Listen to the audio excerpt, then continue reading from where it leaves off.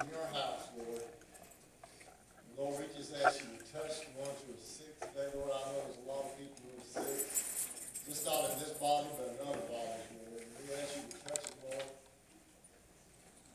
And we pray, Lord, for your Holy Spirit to dwell in us today, Lord. To dwell in this building, to dwell in our hearts, Lord. Let us hear the message that is going to be spoken today, Lord. Let us open our hearts to worship, Lord. Let us clear our minds of anxieties and stresses and things that overwhelm us sometimes, Lord. Let us know that you have overcome this world, Lord.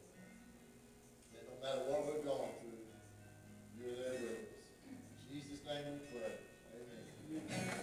Good morning. Good morning.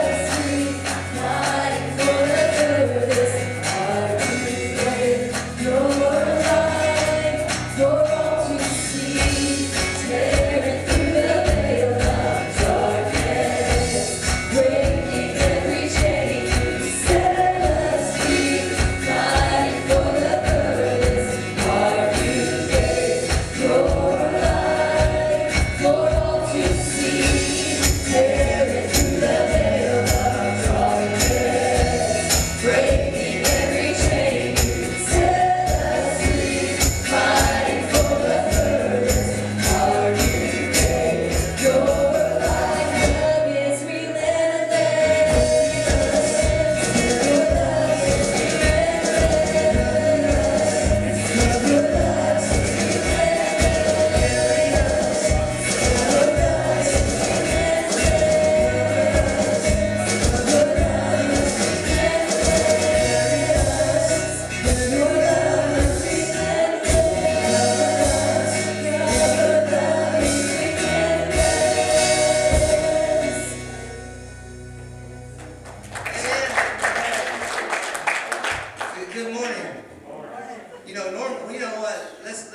this is a new kind of tradition here at Cornerstone during this time of the year. If everybody just raise your hand, your right hand, turn and look at somebody, just wave to them.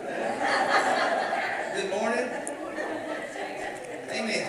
There's your meet and greet this morning. And you may be seated now.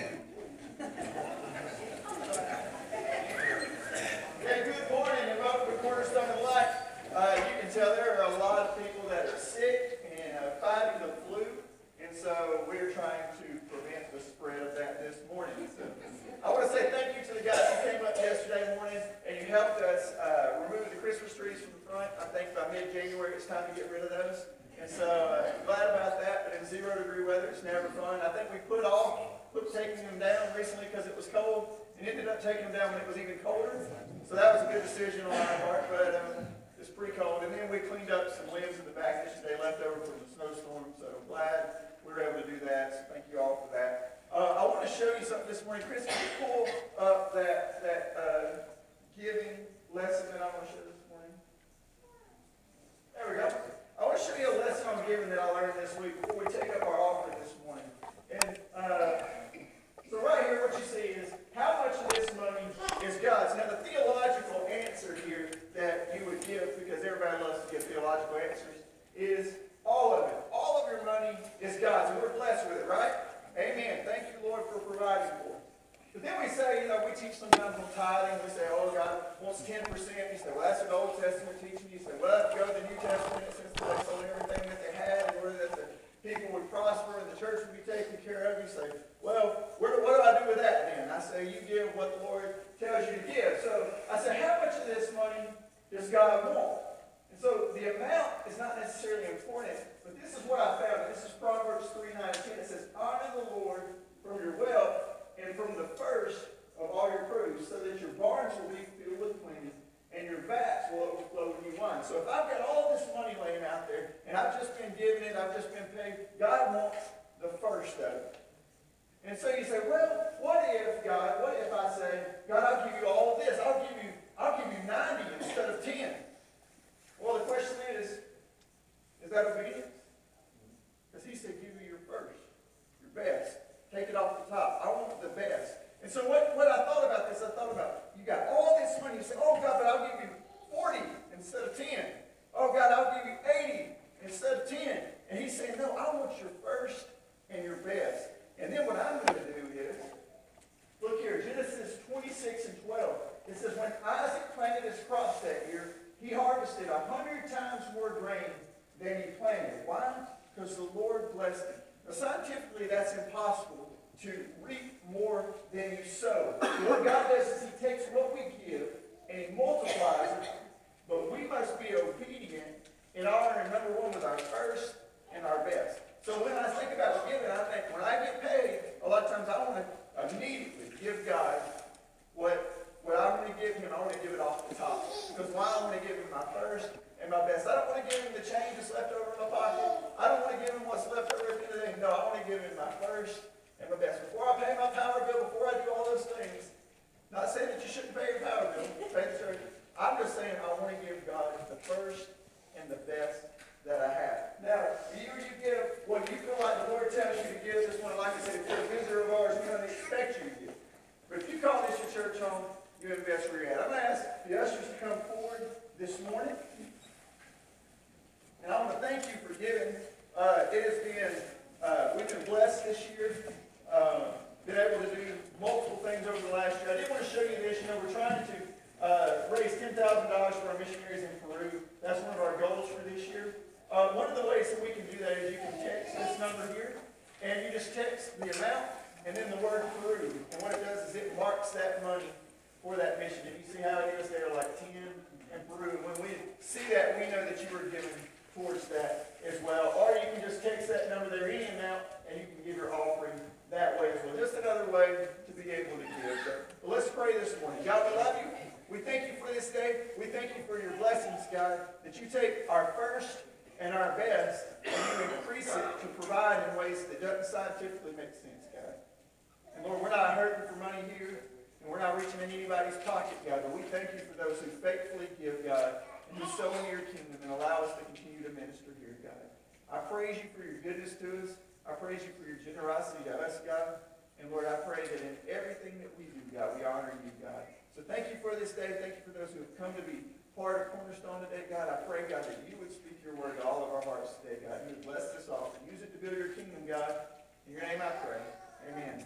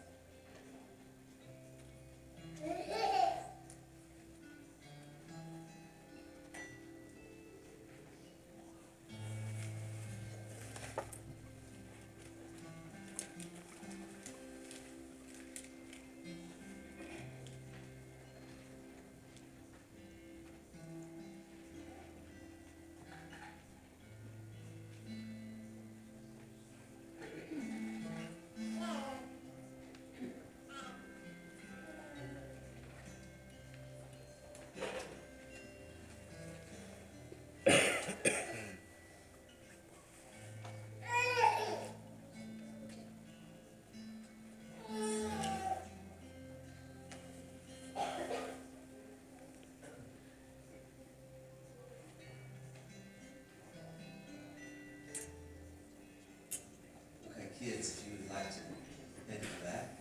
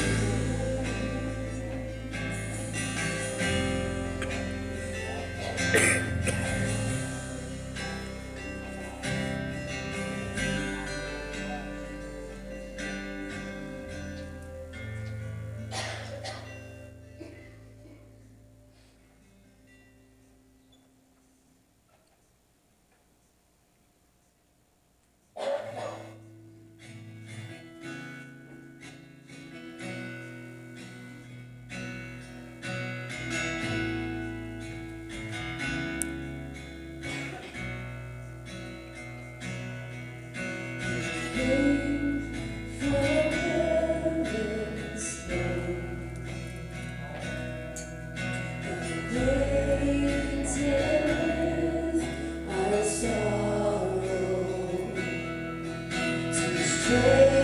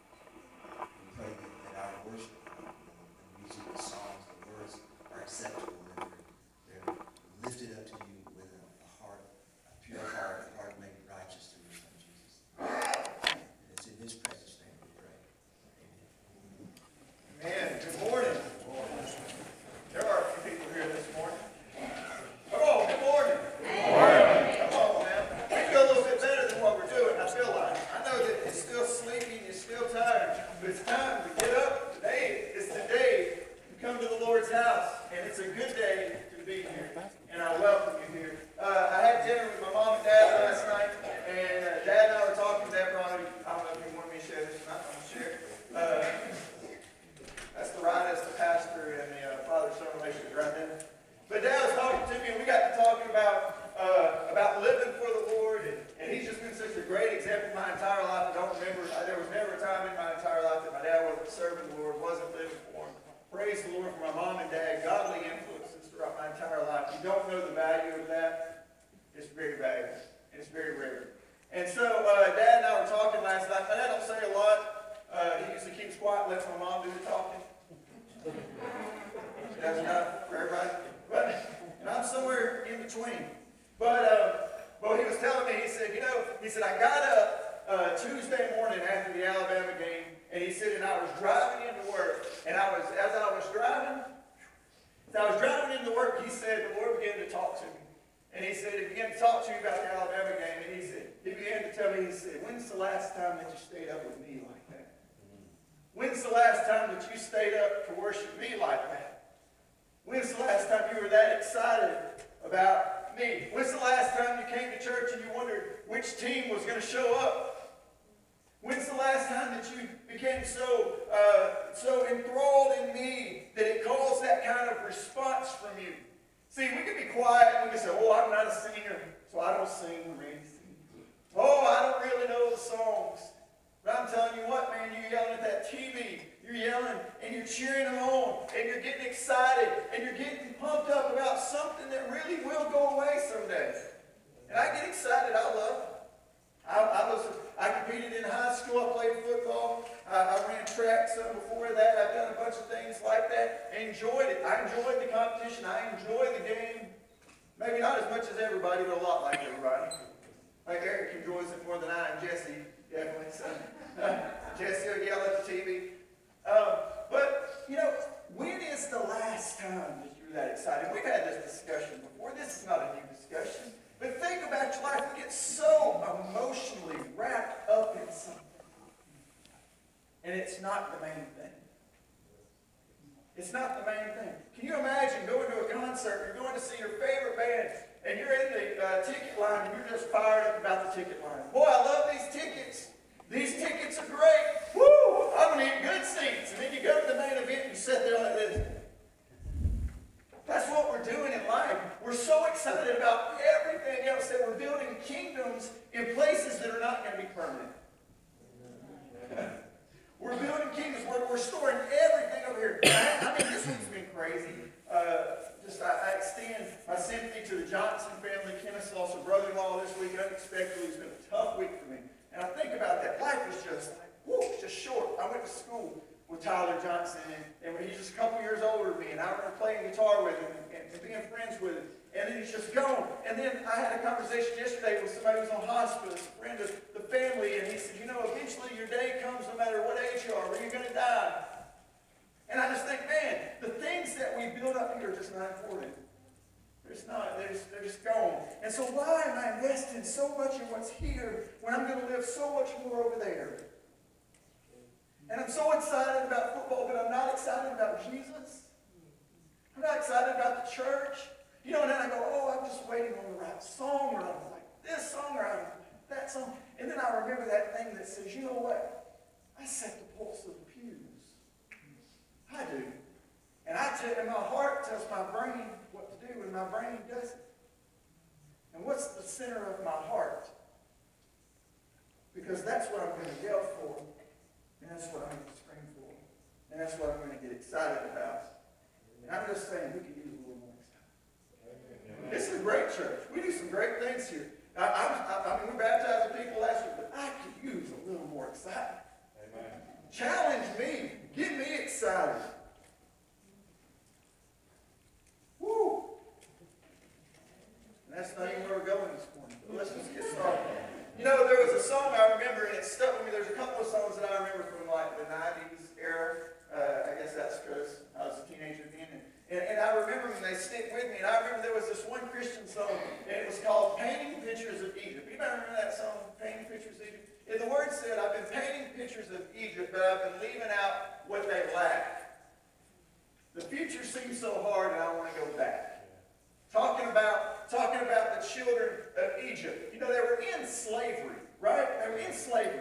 And they had it bad. And then God raises up a leader, Moses. He's going to come out. He's going to bring them out of captivity. And then the first time it gets hard, they said, you know what? At least we ate good back in Egypt.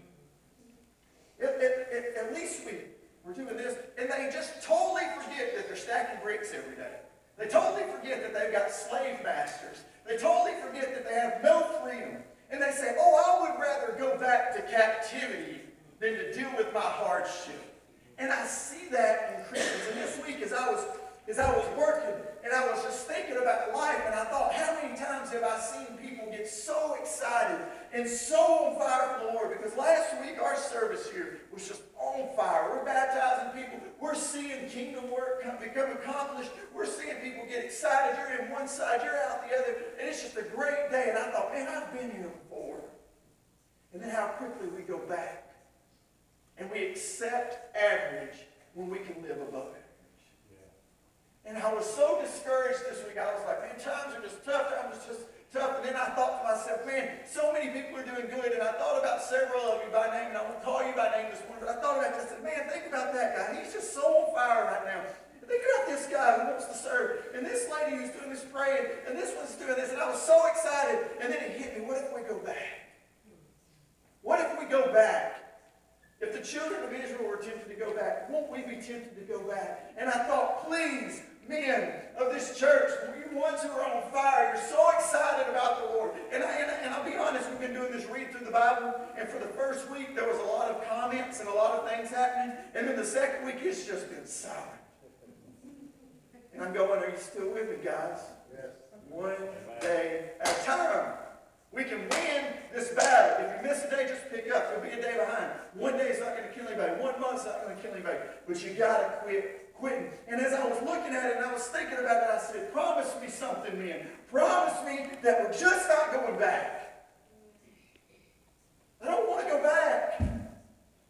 See, I've had difficult times when my walk was hard, when I had more questions than answers. Times when my heart was broken, when my spirit was defeated, when my faith was shaken. But in those times, I decided to press on, and I decided to press in, and I decided to encourage myself in the Lord and choose not to obey my emotions, but to keep standing on God's foundations, because I'm not going to go back. And you guys, you encourage me, you excite me. I get so fired up by you. You're wanting to read the Word. You're wanting to consume it. You're saying this year's going to be the year that we run.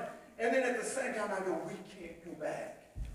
So I'm asking you this morning to promise me that we're not going back. You know, I have too much invested in the promised land of God to settle on the opposite side of the Jordan. I fought too hard. Where we are today as a church is because we've chosen to battle. And I want to know we aren't going back. When you think you're tired or beaten, it is then that your ability to press on will create your opportunity to push through, and it will advance the cause of Christ and allow you to claim new territory. Territory that you've never had before. But you don't claim new territory without fighting. If you think of the children of Israel, when they got to the promised land, it was not wide open for them. Here's your free buffet. What was waiting on them in the promised land? Giants. Amen. Giants. And they didn't get to go around the giants. They didn't get to go around the armies that were out there. They had to go through them. And why would we think that the promises that God has for us, we wouldn't have to go through them? We're saying, God, protect me. God, oh, keep me. And he's saying, pick up your sling and stone because the giant's in front of you. He's saying, just press on in. See, it caused the Israelites 40 years in the wilderness and nearly everybody to die because they didn't have enough faith to go through the giants to inherit the promise. And you're saying, God, give me freedom in my family. God, help me to lead my family. And he's saying, start slaying the giants. So you got to fight for your territory. You know, we may be called to turn the other cheek to one another, but we're not called to turn the cheek to the devil. Ephesians 6, 11 and 12. Put on the full armor of God so that you can make your stand against the devil's schemes. For our struggle is not against flesh and blood, so we're not fighting each other, but against the rulers, against the authorities, against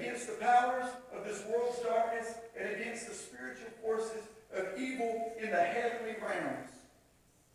Therefore, take up the full armor of God, so that when the day of evil comes, you will be able, what? Not to run it, but to stand your ground. And having done everything, to stand. Man, I think about people during the week. Think about people who's going through hard times. Reagan Johnson losing his brother. Chase, I thought about you this week. Keep fighting. Keep fighting. It's been difficult, I know. But what the devil meant to kill you, God is going to use to build you. And the devil meant it to harm you, but God's going to turn it for your good. You just fight. You sharpen your sword one day at a time, and when you get tired, Chase, I'm going to fight alongside of you. And we're going to come around you. And I'm going to fight for you. See, we're promised the battle belongs to the Lord. But sometimes we just have to fight. I saw this quote and I thought about you. It says, whenever God needs to make a man great, he always breaks him in pieces first. Amen. But he's a real good God at putting things back together. And it's something about when something's broken and it's mended back together that is stronger than it was before. So promise me this, men. Promise me no matter how difficult it gets, no matter how hard the days are that we see lying ahead of us, no matter if it gets where we feel like we're walking alone, that we will not give up and walk away. That we'll do the things that we've been doing to get the results we've been getting, and then we'll do more. When the disciples began following Jesus, and they saw all his miracles, and spent all their time traveling with him, they thought there was no way that they would ever deny him. Would you turn to your Bibles, Matthew chapter 26. Matthew chapter 26. I'll give you just a minute to flip there, or click there, or whatever we do. Matthew chapter 26. The disciples, when we look at them at the beginning of their relationship with Jesus, they're new to this plan, that they do not ever think that they're going to back away or they're going to walk away.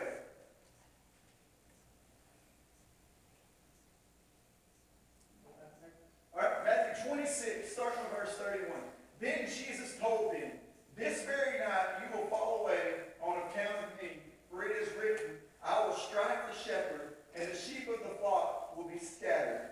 But after I have risen, I will go ahead of you in Galilee. And Peter replied, even if all fall away on account of you, I never will. Sounds pretty confident to me. Even if all fall away on account of you, I never will. Truly, I tell you, Jesus answered, this very night before the rooster crows, you will disown me 3 times. But Peter declared, even if I have to die with you, I will never disown you. And all the other disciples said the same. See, it sounds good. It sounds really good. And I hear all of you, and I know you're with me, and I believe you're with me. But I hear you, and you say, Matt, even if we have to die with you, we're going to keep chasing after the Lord. And everybody agrees, and you say, yes, and it's just like they said, even if I have to die with you, Jesus, I will not disown you. But notice how confident Peter is. He's almost offended that Jesus would tell him that he of all people would deny him. Think about Peter's personality. It doesn't mix well with being told anything, much less that he would deny him. And Peter says, I will die before I disown you. And all the other disciples said the same. And I believe in their heart that they truly believe that.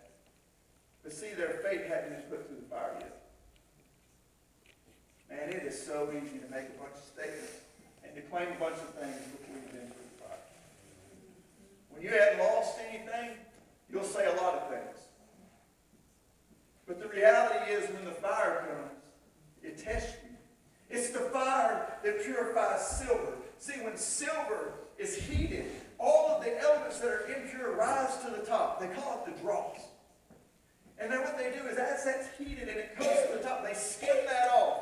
And then they heat it a little more. And then they skim that off. And they heat it a little more. And they skim that off. And they get all of those impurities away. Why? So that they can have pure silver. And that's what trials do to us. It's the fire in our lives that shows us where we're weak. See, the fire ends up heating up for the disciples later on. Of course, we know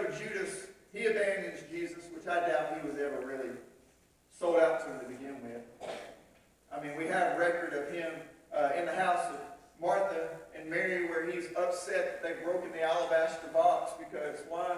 He said, oh, it could have been sold for a year's wages. He wanted that money because he kept the bag, and it says he helped himself to some of it from time to time.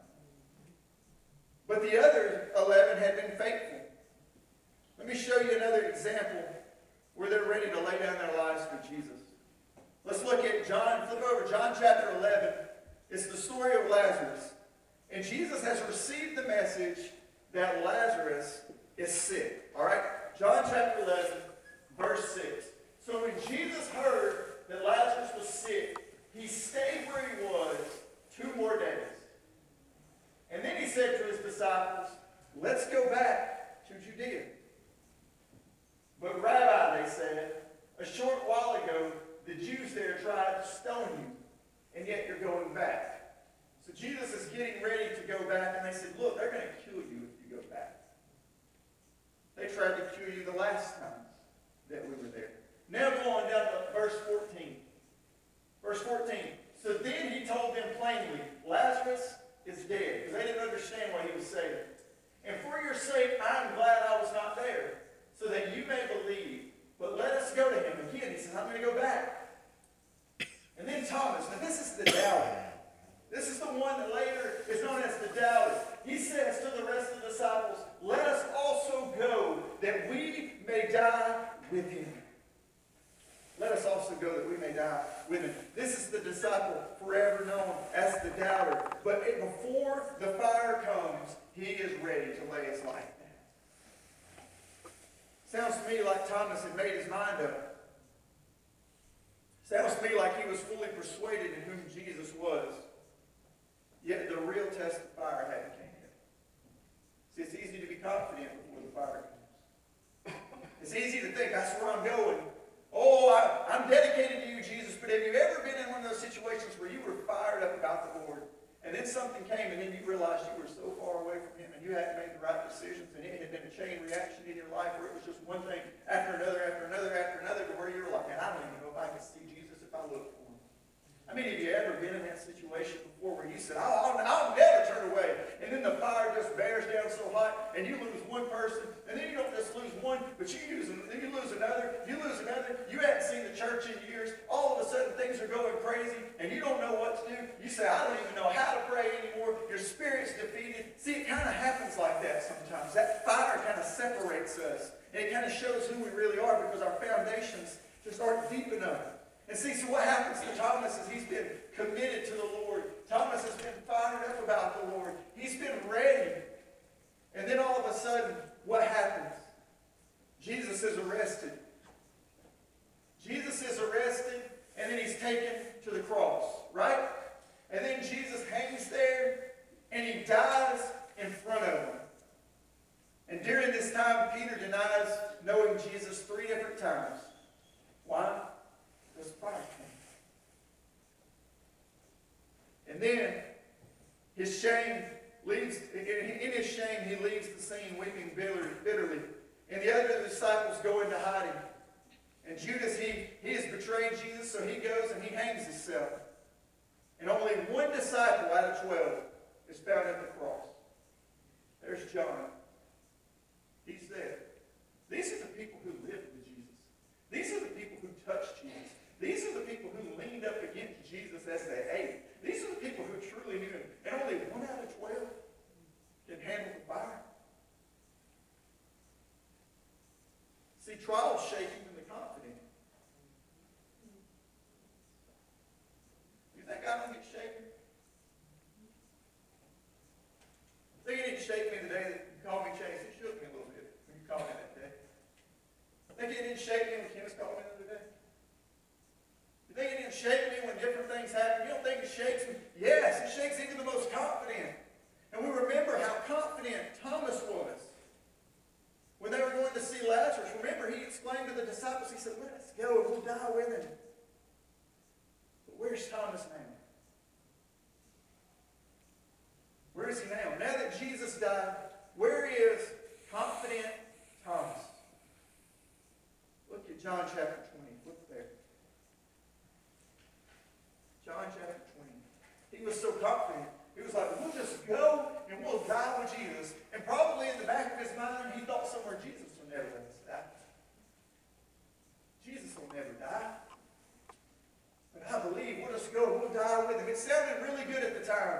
until Jesus was going to die, and then there was no Thomas.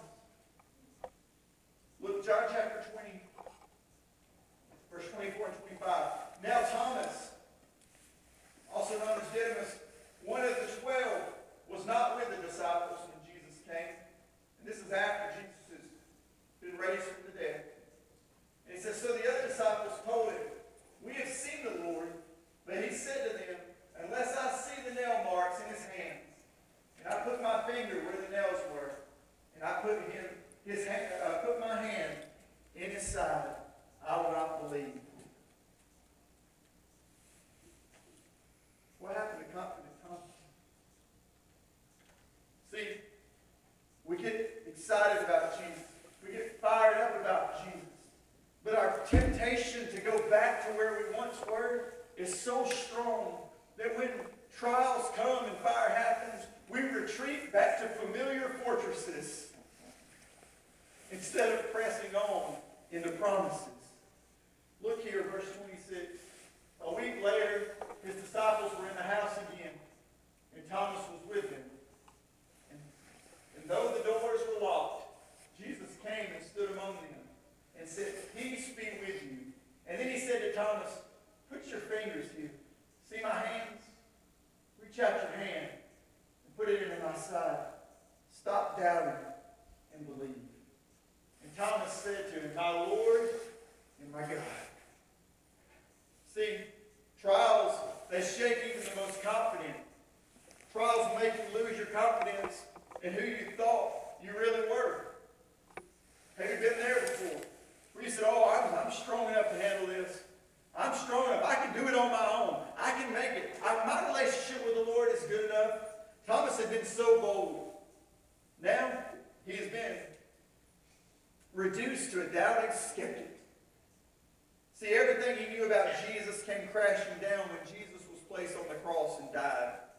And while it changed everything about Thomas, about who Thomas was in that moment, the reality is it had only affirmed who Jesus was. The cross, it changed everything for Thomas, but it didn't change anything about Jesus. He was still who he said he was. And see, Thomas, he had been so passionate, he'd been so confident, and now he's like, hey, listen, unless I see his hands, unless I put my fingers in the scars, it's a pretty crass statement, really. Unless I put my fingers in his nails, unless I put my hand in his side, I'm not going to believe that it's Jesus. What happened to your faith, Thomas? You were bold. See, we tend to flee when the fire heats up because we can't understand why Jesus would allow things to happen to us or others. But in those difficult times, it never changes who Jesus is or what his purpose is. And what's what I love about this? If you look at that last bit of scripture there, when Thomas needed confidence more than ever, Jesus showed up.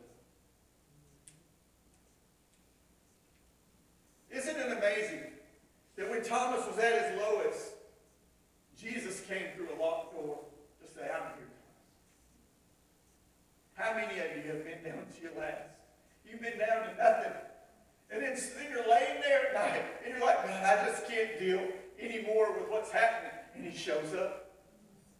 He comes through the barriers that we put in place to deliver a message of hope. And so Thomas is there, and he's broken, and he's skeptical. And he says, oh, I just have to put my hands in, I have to put my fingers in the nails, I have to put my hand in his side. And Jesus comes through the locked door. Jesus came through the barrier that Thomas had put up to keep everyone out. And Thomas said, I need to touch his hands. I need to feel his side. And Jesus comes through the locked door to bring his presence to Thomas's doubt. And then Jesus gives Thomas exactly what he asked for. You ever notice that? That Jesus quotes Thomas verbatim. And Jesus wasn't there when Thomas said it. Come on. You want to talk about the power of God when he knows your cries before you even arrive on scene. Maybe it's just the fact that he was always with Thomas even when Thomas didn't know he was there. And maybe when you're in doubt and you're in trouble and you think, oh, I don't have anything. What can I do? I'm just going to go back to what I know. And Jesus says, oh, I'm still here. And then Jesus looks at him and he says, hey, Thomas, why don't you come over here and put your fingers in the nails? Hey, Thomas, why don't you come over here and put your hand in my side? And so the doubter becomes the believer. He said, I need to touch his hands. I need to feel his sides. And Jesus comes through and gives him exactly what he asked for. See, it's Jesus showing up in unlikely places. Why? To bring his children back to him. I mean, I've heard of people who were down to their last dollar, who were doing drugs in hotel rooms, who was places that they shouldn't have never been, doing things that they shouldn't have never done. And then they were in a hotel room and opened up a drawer and found a Gideon Bible. And they found Jesus in the most unlikely places. Why? Because he comes to where you're at. That's what he talks about. He says, I'll leave the 99 in the comforts of my field to go after the one. It's because I want the one. I want to bring them back to the flock. I want to bring them back to my safety. See, it's Jesus. He's showing up in unlikely places to bring his children back. Now, so we talked about Thomas, but now let's look at Peter. Peter had denied him. But Peter was there with the disciples when Jesus showed up. So Peter, he witnesses this with Thomas. But where does he go from here? Peter had denied Jesus. He probably felt like he wasn't really worthy to serve in the same capacity as before. So Peter does what most of us do. He went back to what was comfortable for him. He goes back. But back to where? He goes back to fishing. Now Jesus said, Peter, follow me, I'll make you fishers of men. He wasn't supposed to go back fishing. That wasn't his life anymore. He wasn't a fisherman anymore. He was now a servant of Jesus the Most High. But see, he failed and he thought he no longer had purpose. But now he's going back to fishing. Look here at John chapter 21, verse 22. After Jesus appeared again to his disciple by the Sea of Galilee. And it happened this way. Simon Peter, Thomas, Nathanael from Cana in Galilee, the sons of Zebedee, and 2 other disciples were together. They all go back to what they know. And he says, I'm going out to fish. And Simon Peter told them, and they said, we'll go with you. So they went out, and they got into the boat. But that night they caught nothing. See, this story sounds so familiar. It's exactly like how they were found the first time. And they go back to familiar places because what do we run? We run to familiar fortresses when we don't know what else to do. When we fail the Lord, we go back to what we've known. We go backwards instead of forward. Instead of pressing in, we retreat. Verse 4, early in the morning, Jesus stood on the shore, but the disciples did not realize that it was Jesus. And he called out to them, friends, haven't you any fish? No, they answered. And he said, throw your net on the right side of the boat and you'll find some. And when they did, they were unable to haul the net in because of the large number of fish. Then the disciple whom Jesus loved said to Peter, it is the Lord. And as soon as Simon Peter heard him say, it is the Lord, he wrapped his outer garment around him, for he had taken it off, and he jumped in the water. And the other disciples followed in the boat, towing the net full of fish, for they were not far from the shore, about 100 yards. Now let's stop there. How many of you have ever seen the movie Forrest Gump? You remember, I picture this like that. The boat is coming in and he looks up on the dock. He says, hey, there's Lieutenant Dan. And what's he do? Whoosh! And the boat crashes on into the shore. It's pretty funny. But the excitement on Forrest's face reminds me of what the excitement must have been on Peter. He says, forget this. Forget everything else. There's Jesus. There's where I'm going. And he leaves it all behind. And he gets in the water because what? The boat couldn't move fast enough to get him there. He was excited about Jesus' arrival. Look here. When they had finished eating, let's wait before we get there. Before we get there, I'm going there. We'll get there. See, the easiest place for us to go is where we once were. It's easy to go back to your old lifestyle. It's easy to be the person that you used to be before you met Jesus. But the moment Peter met Jesus, he couldn't be that person any longer. Amen. Why? Because he creates us new. You're not that person anymore. Yeah, you remember that person. person, but you're not that person. And if you'll ever notice that once you've come out of something and you get in with Jesus, when you go back to that, it just feels like some shabby shack that you're just taking comfort in, but it ain't where you belong.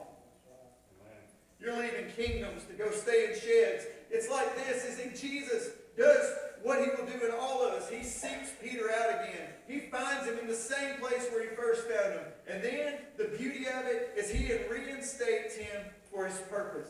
Jesus didn't beat Peter down for his mistakes.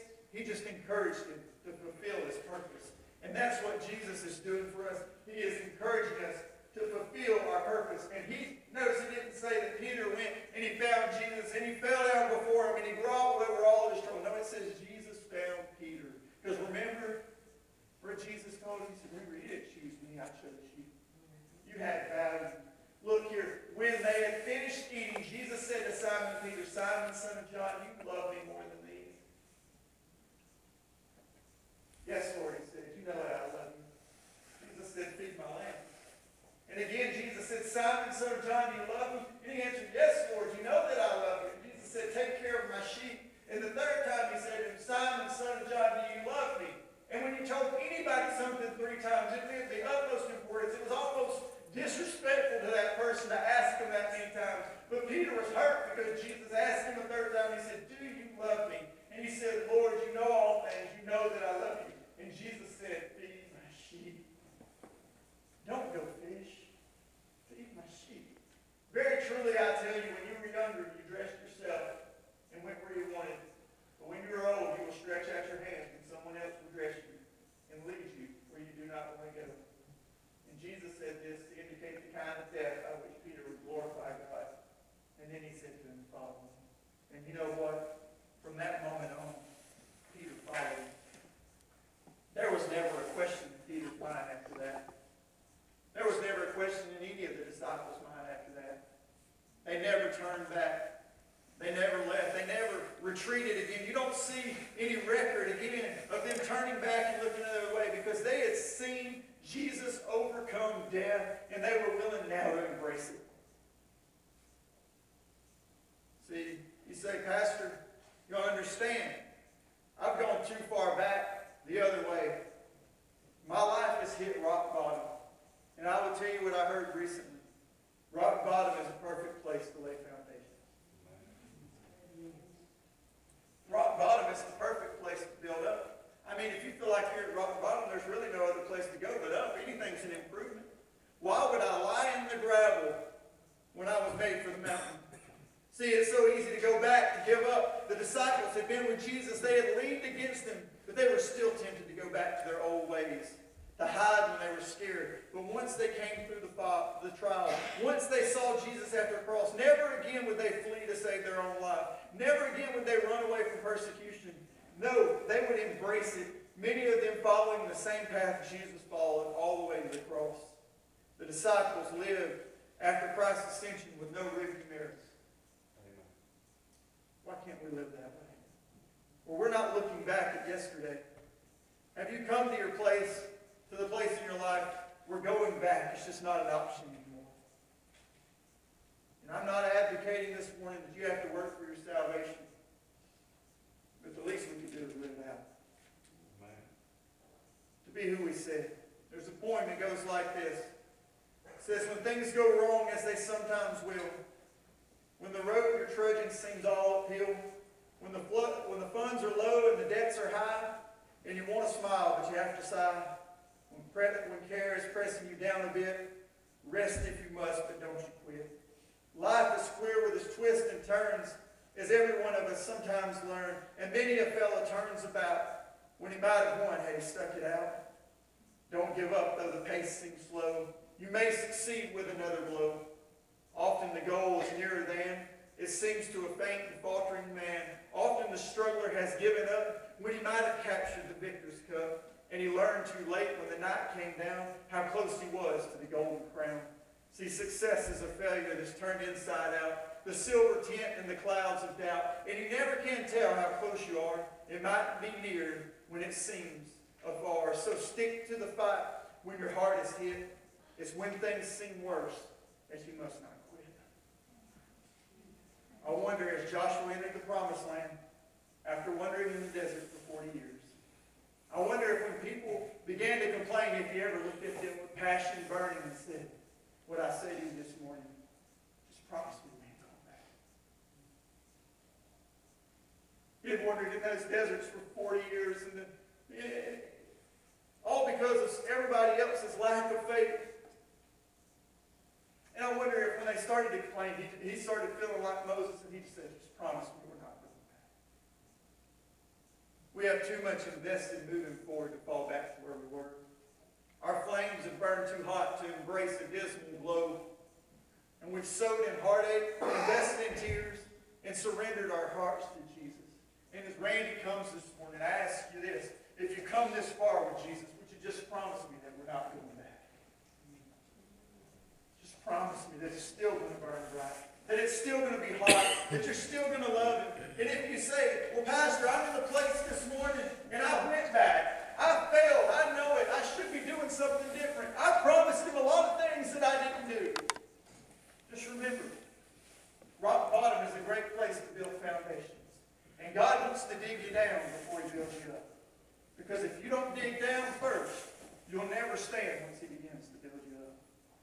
God has a purpose for us. And it's more than these walls can hold. But we can't turn back and run. We can't retreat to familiar fortresses. We have to embrace what He has. Would you stand with me this morning? I'm asking you to fan the flame. I'm asking you to burn brighter. See, the newness of the new year is already starting to wear off. Maybe you've already failed at some of the commitments that you said you were going to do. See, there's a day where we quit quitting. And we stand up and we do what we were called to do. And we tell our body what it's going to do instead of letting our mind tell us what we're going to do. We dictate what we do. We choose. You'll get up in the morning and you'll go to work. Will you get up in the morning and find your word? You'll get up in the morning and you'll make sure you get the kids to where they need to go. But will it be important enough to embrace the cross before you leave? As they sing this morning, can we just give our hearts to the Lord and say, God, on this second Sunday in January, Lord, continue to fan the flame. I ain't going back.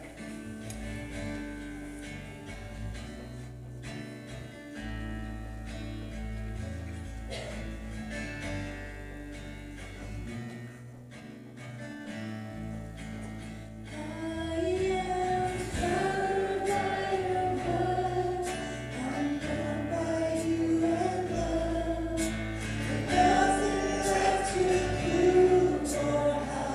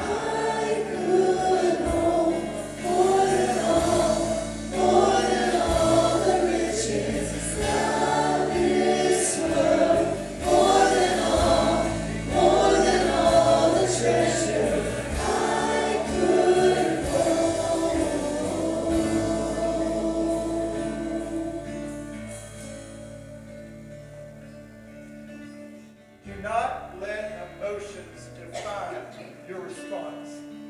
Do not let emotions define your response. The way you feel is a liar. That's why we live by faith and not by sight. When we live by sight, we say, oh, that looks big. I don't think I can climb it. When we live by faith, we're already 3 feet up and moving on. You can't go by how we feel. You get up and you say, oh, I feel sad today. Okay. You get up and say, oh, I feel bad today. I feel disappointed today. I don't feel like I can do it today. Okay, God hasn't changed.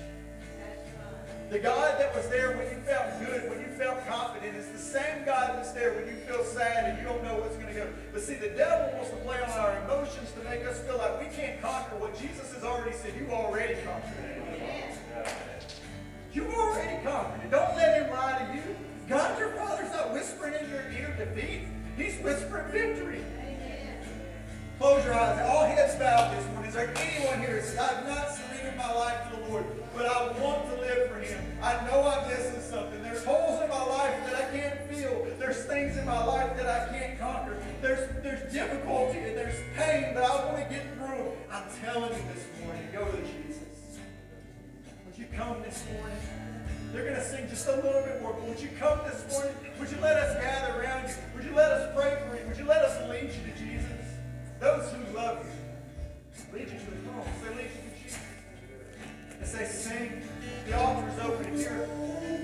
You take, oh, what a price you paid, more than I deserve, more than I deserve. Your constant faithfulness, your every promise is more than I deserve, more than I deserve. Oh, what a gift you gave, oh, what a price you paid, more than I deserve, more than I deserve. Your constant faithfulness, your every promise is more than I deserve, more than I deserve. More than all the riches of this world, more than all the treasure I could hold, more than all the riches of this world, more than all the treasure I could hold. Now let's pray. God, we love you. We thank you, God. We are moving from victory to victory. We're running, Lord. We're running. And God, I know that this is just the beginning of what 2018 is going to bring, God. We go from glory to glory. And God, I pray for all those here today, God, that you would put a special touch upon their life, God. Lord, that they would feel like they could have a home here, Jesus, and that we could encourage them in their walk with you, God. And I thank you for the ones that have come today, Lord, that are here and want to be part of this house today, God. And we stand in agreement together, Lord, that we're moving forward for your purpose, 100% obedience. Your will, God. Your way. So thank you for it, God. I lift you up and I praise you. And I give you all the glory. In your name I pray. Amen. We have live groups tonight. I want to invite you to that. Tyler, your group? Yep. So Tyler's group is meeting tonight. They're having pizza. If you want to come to that live group, you bring $10 to help cover the pizza there. Is that right? Correct? Yep. And so pizza's easy. Yeah. So I like that. And if you need an address, you get Tyler Grant. Yeah, there he is. Yeah, you get with Tyler, you get with us. Also, Pedro, your live group is meeting tonight. What's the food at your live group? Food, everybody brings $1. Everybody brings Hey, we're young, man. We all can cook, so bring $3 just for catering. No, soup and catering, so you make soup or you bring something to go with that. Thank you for being here. Be here on Wednesday night for Bible studies. It's going great.